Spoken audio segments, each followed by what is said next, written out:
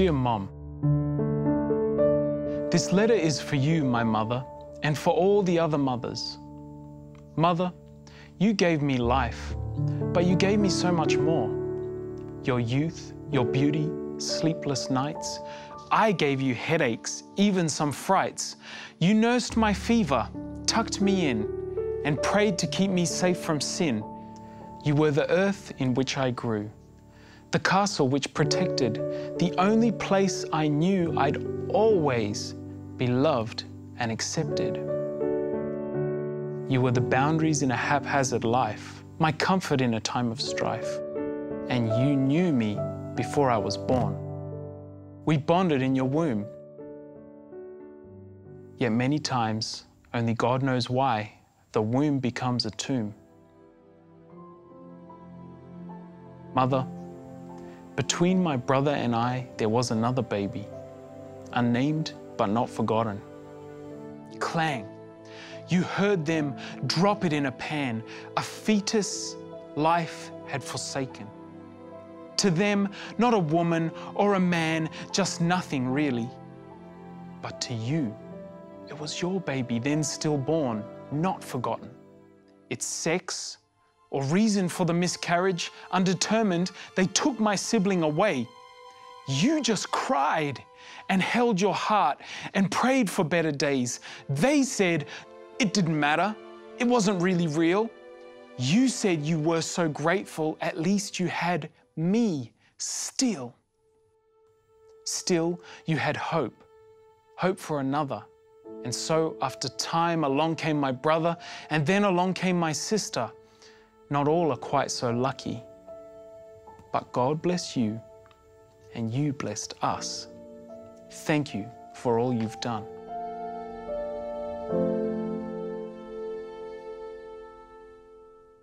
There is a reason so much of the word mother is taken up with the word other. It's a job not really defined. You're a teacher, a nurse, still a lover. You leave your cares and your needs behind. Often we take you for granted. Sometimes you're misunderstood. Yet we all need mothers, even those who have none. And celebrate you, we should. No one taught you a mother to be. There was no textbook or degree. You said, bring it on. And on life brought it. I know you've never looked back. It came naturally for you to love me. Even when I was sly, when I didn't respect you and made you cry, or poked my sibling in the eye, you never gave up on me. On your knees, without fail, you prayed for me. Praying for me to look more like Jesus, praying for my life and careers, praying that I could have more than you had, praying for my happiness, my siblings, my dad, and still you pray for me. The hardest thing, I think, for a mother is to let her children grow. She does her best and gives her all, and then they leave and go. Yet she watches them as they make their way with a mixture of pride and fear. She smiles as they walk the aisle, their husband or bride held near.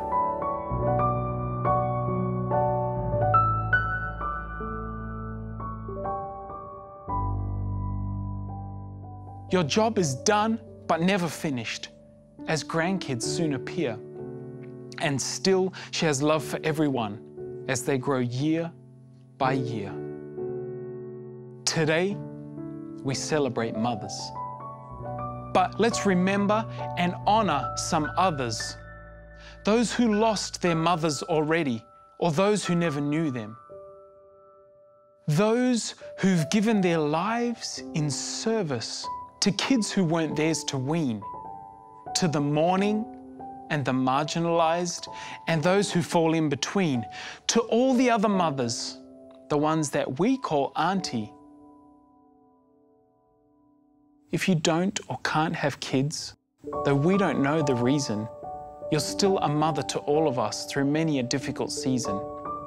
You are so close to our God's heart, held in a special way.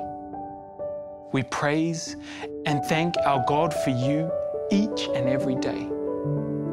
To all our beautiful mothers, our aunties, and the rest, we, your children, rise up and call you blessed.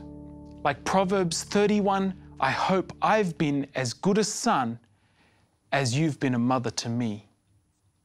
Love from all of us.